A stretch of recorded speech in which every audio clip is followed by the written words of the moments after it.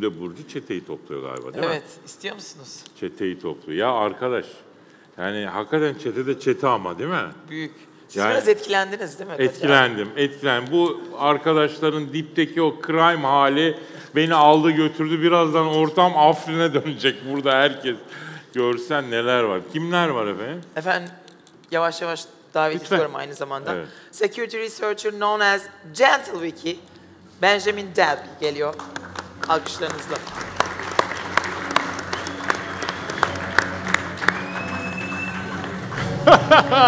You're the star, man. Security Consultant Brad Johnson geliyor.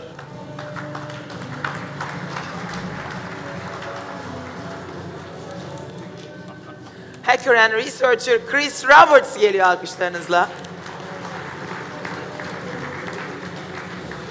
CEO and Co-founder of Synack Jaya Kaplan geliyor. Yine alkışlarınızla. Ve CISO at Kaplan Telecom Jaya Baloo'yu bir kez daha sahneye davet ediyoruz. Evet. Kolay gelsin Gökhan Bey. Vallahi böyle bir ekiple aynı sahnede olmak bile muhteşem bir şey. I'm just looking at you. I'm feeling the joy and pride of being on the same stage with you guys. Welcome again. So, it is most probably, I'm going to make the free format today, okay? I mean, we're going to talk about problems. You talked about the problems, but you just pack them all together and get some questions. What we are doing today, what are our mistakes, what are the problems, and what is going to happen in the future.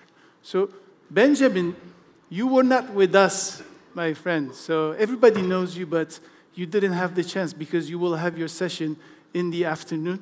It is going to be great. You are going to make the demonstration of Mimikatz and Keke, right? It is the new tool that you developed. Kekeo, sorry, right? Yes. Okay. But I was lucky because I was in the front row to listen others this morning, so it was great. Just for the ones who don't know you, please tell me. I mean, it is a very interesting story that you have, how you built Mimikatz and what happened after then. You know, some agents came by. I know the story, but a couple of minutes, please introduce yourself. Yes. So I'm Benjamin DELPY. I'm nearly always with this green T-shirt shirt, so it's very easy to spot me. But originally, I developed Mimikatz. This is a great tool to learn C language and Windows internal stuff. It was in 2007, 8, it depends.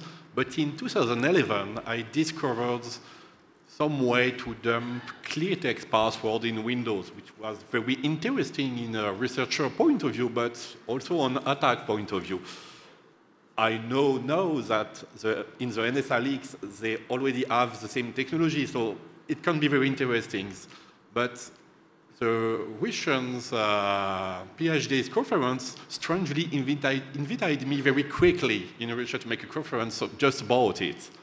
And exactly at the same conference, it was my first conference. I was very nervous. I was in the great President Hotel in Moscow. Very nice. But just at the hotel, my Wi-Fi was not working. My internet was not working, plugged too. But I was going in the lobby to ask some help about the internet. And strangely, they didn't ask me to reboot my computer. They said, hey, please wait. A technician will come with you to help you in the room, but please wait here, which was very strange. And I say, okay, no, I will not wait. I go in my rooms. Please wait here. No, I will just wait in my room. And when I enter my room, there were some strange guys in front of my computer, which was locked off purely, encrypted purely too. On the moment, I was not aware about nothing. It was, oh, the guy was very nice. He was, oh, please excuse me, my key, open your doors. It was an error. Yes, of course, yes.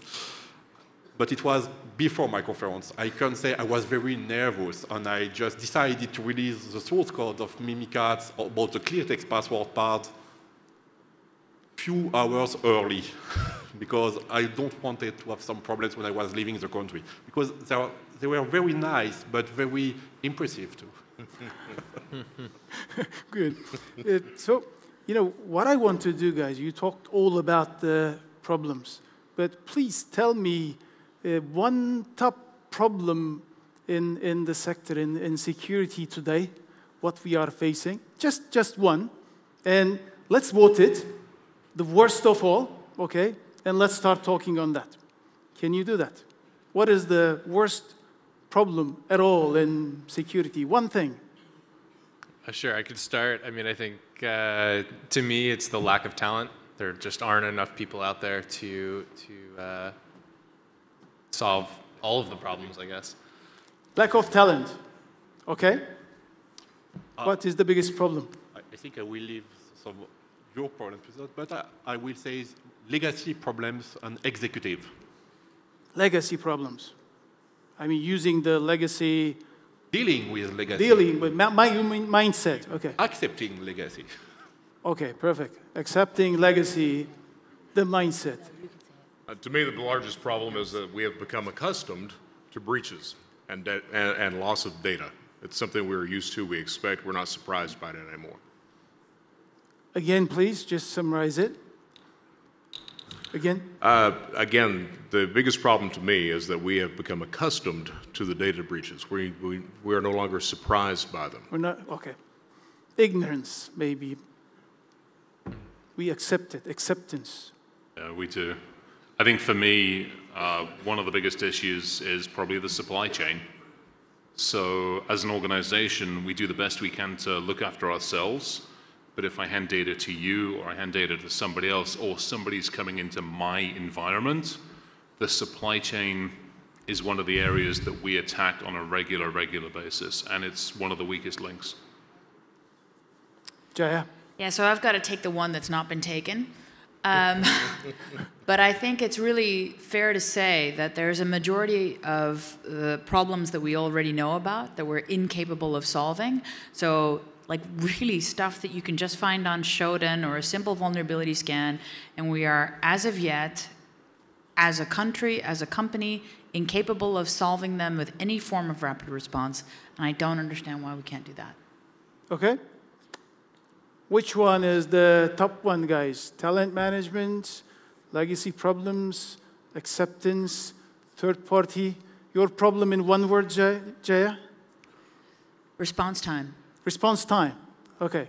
Response time, legacy problems, talent management, acceptance, third party. Can we just blame the vendors? Yeah, okay, that's easy. I'm also one of them, but okay, no problem. Do it. Open. Yeah, because like to be fair, you know the legacy stuff, right? I figure that everything is legacy. Once you finish building it, it's legacy. Yeah. Okay, so let's start with legacy. What do you want to say?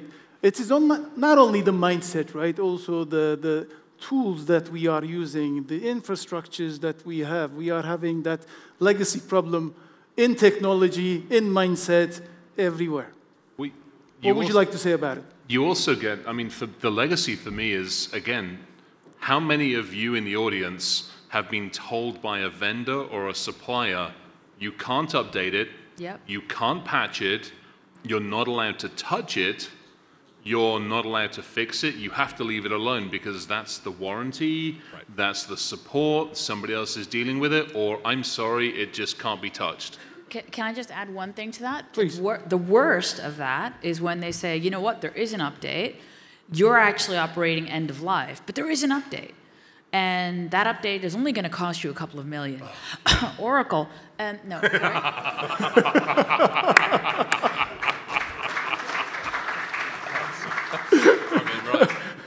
Okay, you know, most probably we are going to be alone after this day as Innovera. Nobody will be willing to work with us, but continue, guys. Okay, would you like to add anything on that? Yeah, I'm just trying to think of what is the solution to legacy, and perhaps, and this is just an idea I'm thinking out loud, we should have policy enacted that says vendors who are selling software to companies are responsible for the security of those products indefinitely.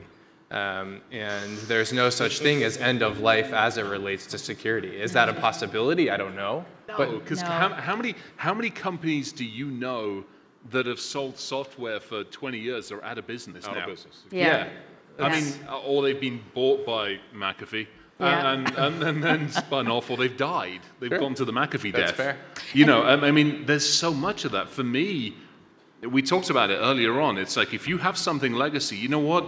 Accept it, segment it, separate it, put the controls in place to actually understand the risk. I would love that, right? Except, like, let's talk about hardware, software support. How many of you have a phone that you want to have permanent software support on? Right?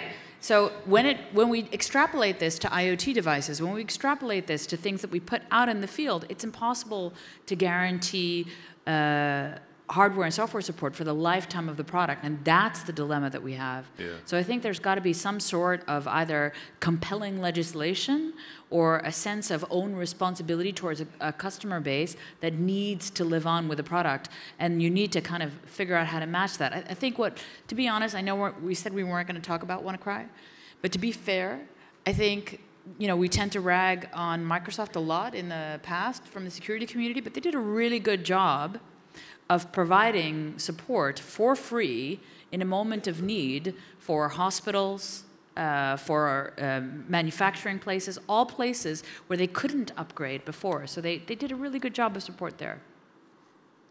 Any more additions? I think on legacy, you speak about the idea that vendors say you can't upgrade, you can't change it. It's totally false. You can't change, you can upgrade, you can remove the hardware to have other ones. It have a cost.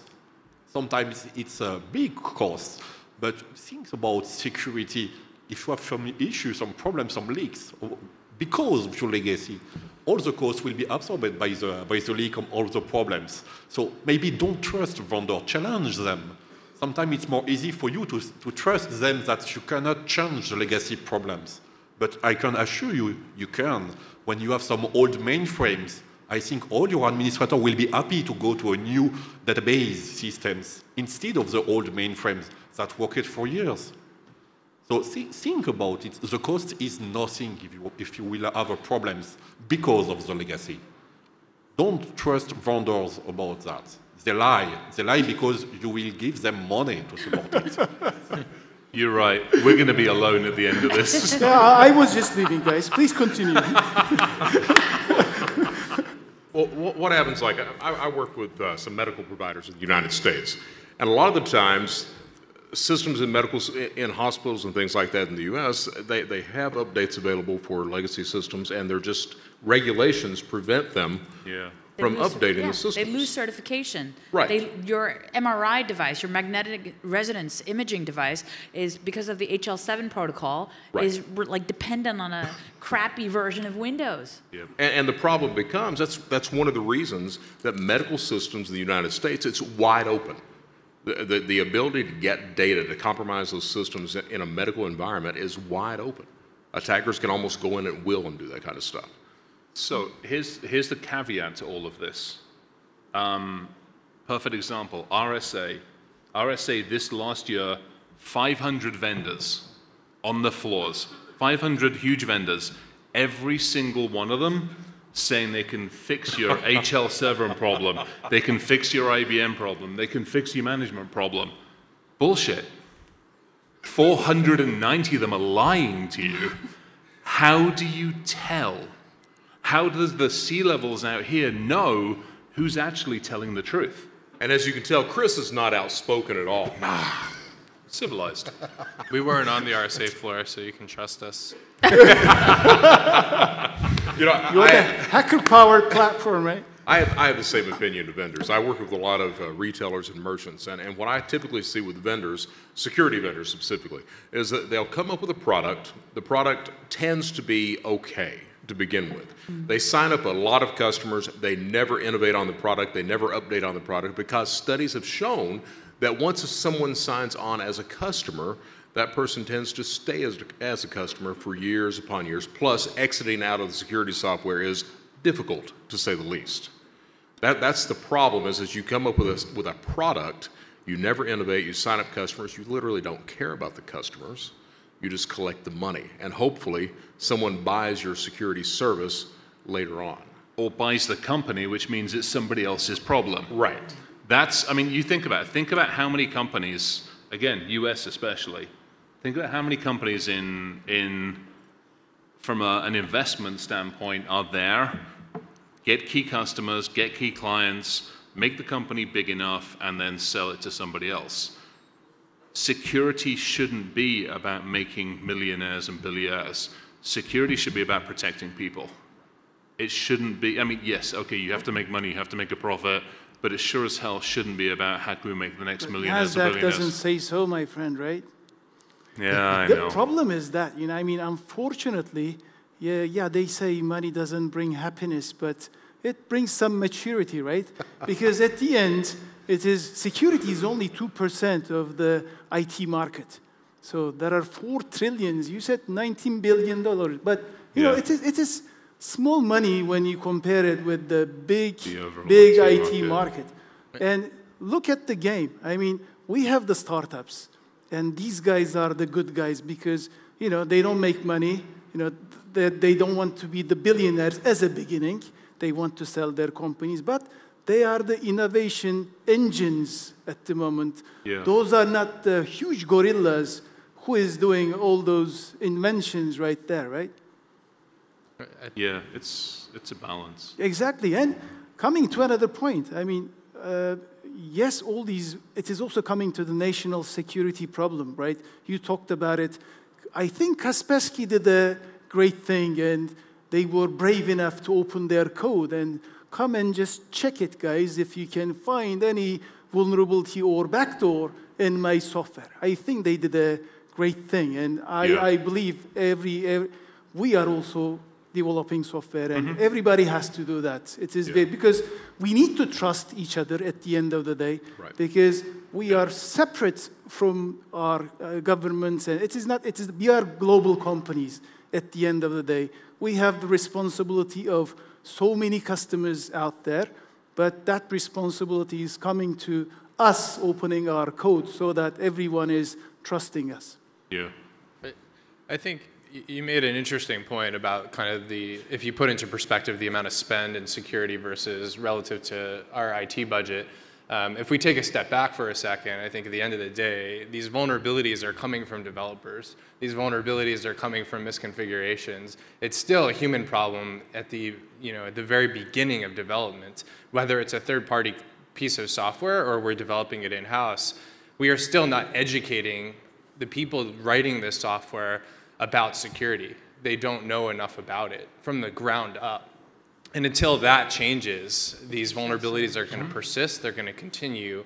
And you know, I think fundamentally, at the most basic level, we need to be instilling a sense of security in the people who are writing this stuff in the first place. This is a very important topic, I believe, because you know, it is not only security, it's all the software out there, and it is going to be 10 trillion lines of codes are going to be developed in the next five years with the companies, by the companies who hasn't developed any line of code 5 years before. Yeah. So what do you think about this? What is the future? I think it's to play off of that. It's up to us. We can't, yes, it's developer, but it's us. We have to be the ones going out to the development teams, potentially putting better systems out there to help automate where possible, to help train better, to help be more effective, and make it compelling. Not make it, you have to do this. Go, okay, how can I help you understand what you need to do? It can't be a blame game. It's back to that, it's all of us have to work together to fix the problem.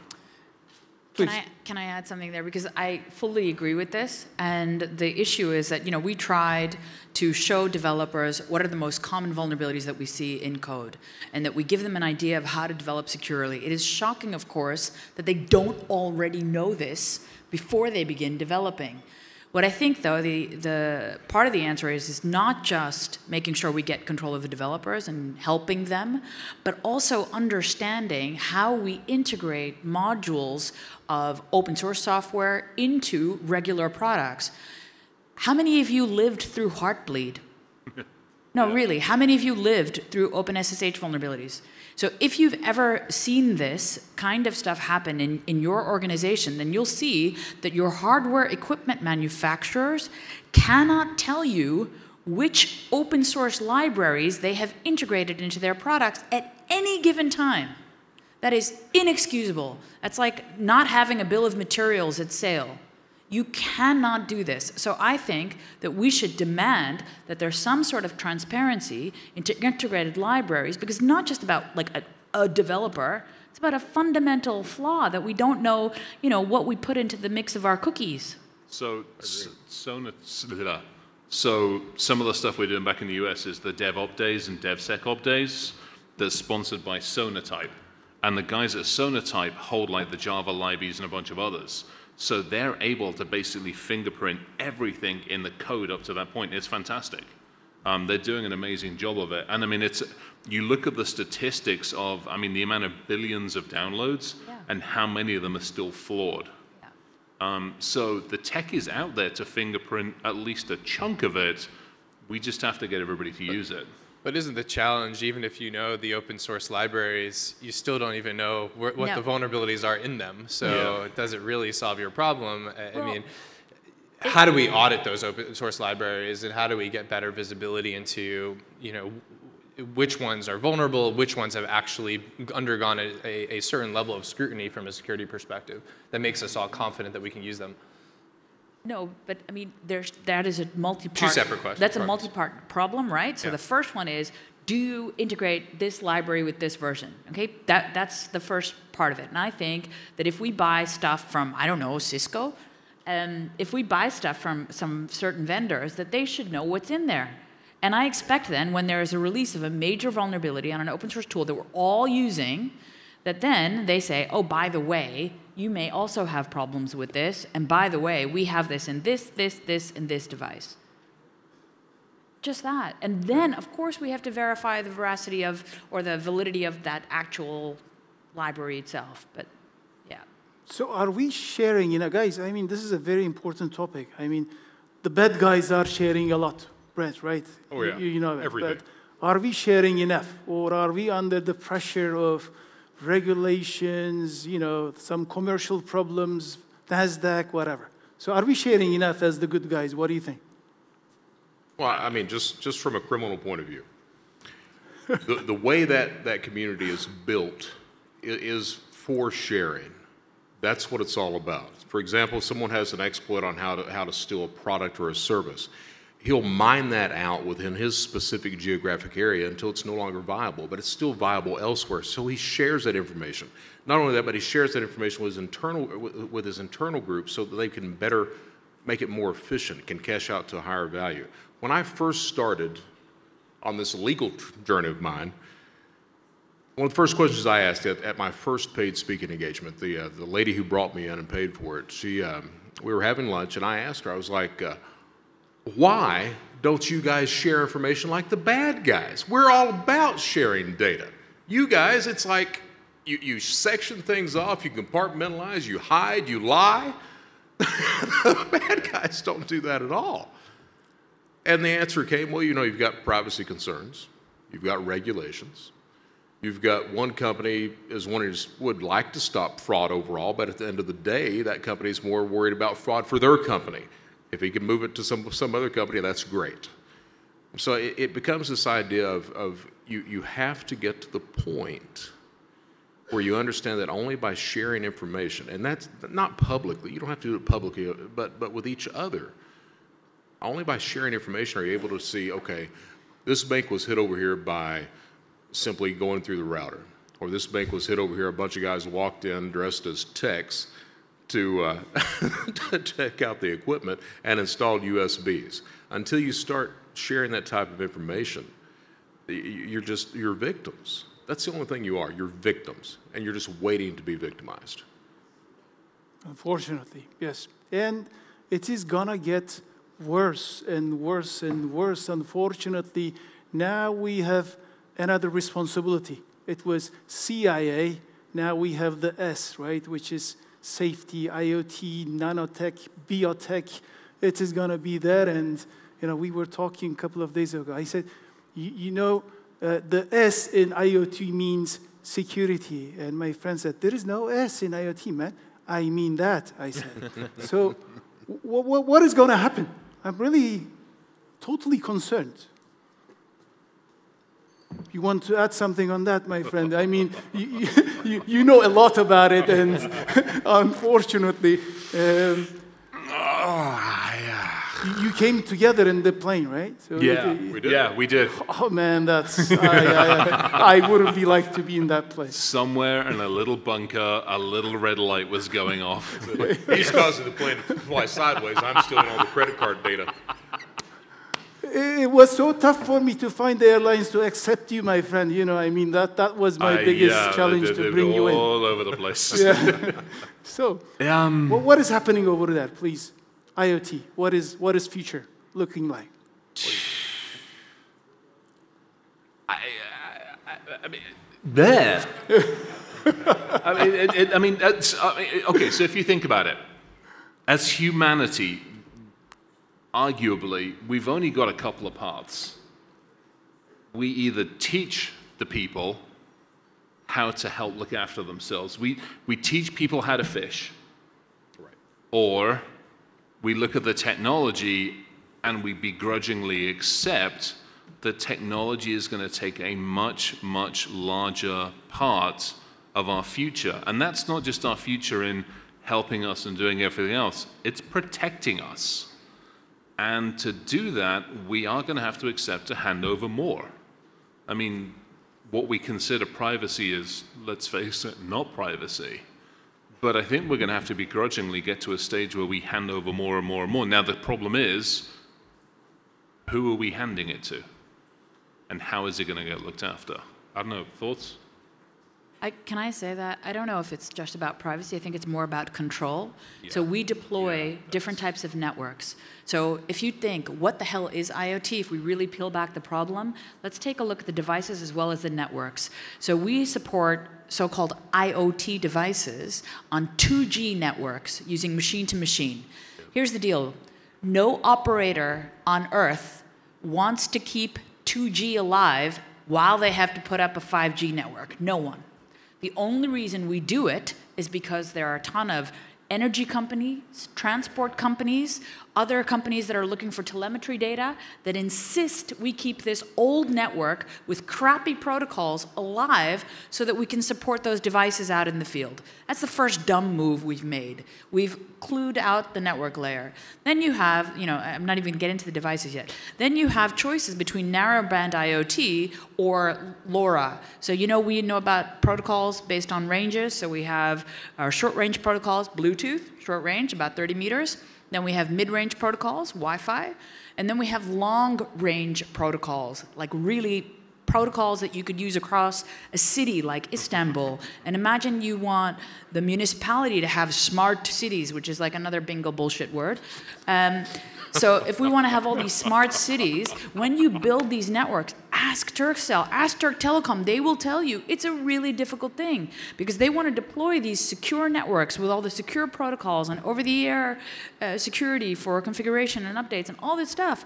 But they're being held back by the device manufacturers that don't want to have all this, that cannot work or coexist in such an environment. We've suggested improvements to the standards. We can't get them actually implemented in the devices that get on the network. You build a network, you think you're building it for something that's going to be okay and clean to support this piece of infrastructure, and what they wind up doing is putting super sensitive stuff. It's not just being used to figure out whether your garbage can is full. It's being used for Legionella detection in municipal swimming pools. It's being used to figure out how much water from the Bosphorus is allowed in canals. If that is lying to you or is hacked, you could be flooding areas. You could cause real physical damage with this device or kill people if you fail the Legionella detection or the pool detection. Sorry, I get a bit too hyper over this. I think at the end of the day, IoT is no different than the same networks we were defending for so many years. I mean, we hear IoT and we're like, ooh, this new scary thing. But the reality is they're just computers in a smaller form factor doing similar things. And the attack vectors are largely the same. But, you know, it's... Like we still can't even defend our networks. Now we're moving on to much higher volume, and that's the big challenge. I think that's why IoT is so much more difficult. It's the sheer number of devices, but not necessarily the devices themselves. So does it come back to, you know, we've talked about the human, we've talked about the technology, we talked about the vendors and the industry. What's the three analogies? Build it now, build it fast, build it cheap, choose two. And the problem is we've chosen build it cheap and build it now. We haven't chosen build it correctly. We haven't chosen build it securely. We choose the cheapest, easiest, quickest way to get something out, to make a profit, to get something first to market. We're not sitting down right at the beginning going, how can we build this properly? It is the cost of adding security to the IoT device is 2 cents, but you lose the deal with 1 cent of billion devices, right? So it's the same problem with cars. Unfortunately, that is... We had the problem with cars. It's the same problem with cars. To put going back to some of the European manufacturers and US manufacturers, to put the necessary security chips inside the vehicle so that we couldn't hack them was like 2 or 3 or 5 cents. And they were like, no, too much money. You're like, that's the cost of a human life. Exactly. Now human life is at stake, right? And as a mindset, I don't believe that we are ready for that because, you know, we are designed to make mistakes in the last 50 years because we are the innovation machine, the engine for the world, for the digital transformation. So at the end, these guys are telling us, okay, go create those vulnerabilities, bugs, and everything, but bring me that software which is going to give me that nice service so that I change the world. Yeah. But now, it is different. It is human life. Yeah. And I'm really concerned with that. And I think, I mean, you guys, we talked about this kind of offline. When we grow up as kids, we're told, don't touch something hot. What do? We touch it. We have to experience, for whatever stupid reason, we have to experience something in order to be able to understand it. As companies, oh, we won't get hacked, he'll get hacked, or she'll get hacked, oh, I'm perfectly safe, until we get hacked, at which point we're like, oh, well, that did happen to me. I think, unfortunately, until we have more than just 1 and 2 loss of life, until we have mass loss of life, I don't think we're going to pay attention to it. Tell me I'm wrong. We were talking the other day about how just desensitized we are to cyber incidents. Yeah. I mean, Marriott just lost 500 million records. Yeah. No one's even talking about it anymore. It's like old news already. Who cares? It was what in the news for 6 hours? There are so many of them, right? Like, it's unbelievable. I mean, that's more than the population of the United States. I mean, that's crazy. Brett, is this coming to your saying acceptance, ignorance, acceptance? Absolutely. I mean, there are so many breaches. Last year, we had just reported 1,500 breaches. Of those reported breaches, 2.6 billion records compromised. That's just last year. Everyone's information is out there. In Turkey, before I came to this conference, I bought the Turkish Citizens Database for $10. For $10. I was going to have a presentation on that. It was like, we better not do that. For $10. Let's That's 24 million Turkish citizens' information for $10. That's just one database. I mean, everyone's information is out there. The reason you've not been victimized, the reason your company has not been hit so far is because there's simply just not enough criminals out there to do it yet. But they're coming. They're coming. Cybercrime, I was involved in cybercrime when it was an individual affair. I saw it grow to a business. Now I've seen it grow to its own economy. Last year, global loss is $600 billion. Yeah. It is a problem now that governments cannot arrest their way out of. We have to figure out other ways to combat it. We have to figure out what to do. Because the day is coming when you have cyber criminals who adopt this philosophy of patience, of taking their time, waiting in a system until they're considered legitimate throughout. And then what happens? That's a problem. So we are both the creator of these problems and the victims of these problems at the very same time, unfortunately. So tell me, guys, what are we not gonna accept? You said acceptance. For the future, for the secure future, which means human life, what are we not gonna accept? Please. I'm starting with you. Okay, well, I realize that this may sound highly stubborn, but I refuse to accept a lack of control or the loss of our total privacy in order to get more security in the bargain. I don't think that that's a healthy compromise, and I don't think it's one that needs to be made against us. I think that there are ways to balance the concerns that we have for privacy while ensuring security. One of the things that I'm the most proudest of the Dutch government, the country in which I live, is the fact that they made a cabinet standpoint never to try to weaken cryptography, never. It's a government standpoint. I refuse to acknowledge that we would ever find a place or time where we would go back on those things. There's other things that I'm not so proud of, but I think those are the kinds of balances and trade-offs that we should be looking for. Perfect. Yes, my friend.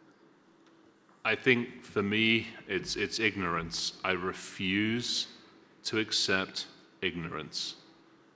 There's so many data points, there's so much information out there. There's enough of us here all around that can answer the next question. The fact that companies will still do nothing more than the bare minimum to fool the auditor, to pass the audit, to get the check in the box, to me, that's one step away from ignorance, and I refuse to accept it. We know what we have to do. We know what the right thing to do is. Just bloody do it. What are you not going to accept? With me, I refuse to believe that we can't do a better job. Yeah. You know, I refuse to believe that we can't do proper security awareness training instead of doing it for compliance. Yeah. Do it to make a difference. Who cares if you don't get a 100% mark on it? Do it to make a difference. If you're a security company, why are you there? Are you there to make money, or are you there to actually do some good? I refuse to believe that. I mean, I spent 20 years as a cyber criminal. I'm one of the most well-versed people on the planet as far as cybercrime goes. I'm on the good side now, and I see a lot of these issues, and I'm like, I just cannot believe that we can't do a better job than what we're doing. Benjamin, what do you refuse, man? On my side, it's a little bit utopia, but I refuse to accept that company will start to value your privacy, your data, just at the moment when they are hacked to the dollars, to their intellectual properties. Because at these times, you see there is a lot of leaks and nobody cares at all.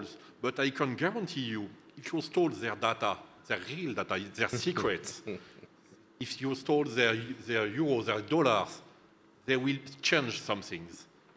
But at these times, the only way you have to make company change their point of view about security is to ask them, is to aid them on something they are very interested, and they are not interested at you at all. So I refuse to accept that, but I know it will be difficult to make them change. Right. I'll give you a little anecdote. So just a couple months ago, a major corporation in the US that we currently do business with notified us that they're not going to be renewing their contract with us. I asked, I was like, that's crazy. We've been doing some great work for them. They've gotten, a lot of really good vulnerability data from us. Why? And so I talked to the chief security officer, and he said, look, you guys are just too good. Like, we can't keep up. with the number of vulnerabilities you're finding, we can't remediate them fast enough. So we decided to shut you off until we can fix all of the problems. We think it'll take another year or so, and then we would like to turn you back on. That's the world we're living in today. Yep. I mean, it's crazy. It's like, let's look the other way. It is the ignorance. Yeah. It's the basics. It's the, we hope no one notices mentality, which is insane. And I refuse to believe that's the world we live in, where you are responsible for security of this major organization, yet you are so naive to think that the people that are attacking us every day are not going to attack you while you go fix your vulnerabilities. I mean, it's just crazy. I'm sure you guys have lots of examples of this as well. Yeah. Give us the name. We'll deal with it. No, but this is everyone. I have this too. We all have this. The problem of a red team is they will always find stuff, and the defense team is always slow to fix. We actually monitor what's the longest open standing vulnerability. And how long do we know about it from red team or vulnerability scanning? And how long have they not done anything about it? So everyone has this. And we get it. Look, there's a lot of noise. There's, you have to prioritize, but I wish. It's not an excuse. No. And perhaps it does go back to the talent problem. At the end of the day, there aren't enough people to fix these issues. Let's solve that. Let's get ahead of it. But let's not. And just from that criminal point of view, I mean, criminals are about research. We research things religiously. We read white papers. We pay attention to updates. What is an update? An update is a broadcast to every single criminal on the planet, telling them which door to knock on. That's the only thing an update is. So we do all of that. When these vulnerabilities are out there, if they're ever exposed, I mean, you have a field day with it. Yeah. That's the way this thing works. So just to stick your head in the sand, that does not make the problem go away. That just makes you a victim again. That's it. And, yeah, please. The red team thing is interesting because it's, I think the red teaming idea has evolved over time as well. It should no longer be the red team comes in, breaks everything, hands a report over. The red teaming from the heart is the red teaming sits with the company's team, and they work together. Exactly. Walk through every step of it. Here's what I see. Did you see it? Here's what I did. Did you catch? The red team has to lose. It has to lose. It's as simple as that. The only reason the red team is there is to build the blue team up. It's as simple as that. So we're all about purple teaming. No red team, no blue team, purple. It's all purple. But the problem is it doesn't scale. It doesn't scale when you have 20,000 employees or 200,000 employees. Does not scale. So you shouldn't do it all. And I refuse not sharing, guys. I mean, look, you came here, you made thousands of miles, and thank you so much. And you are sharing your expertise with us in this room. It is very important for us. And we are one team, right? And everybody has to feel that. And we must really share everything. Guys, I wish we had more time, but I love you. It was so great.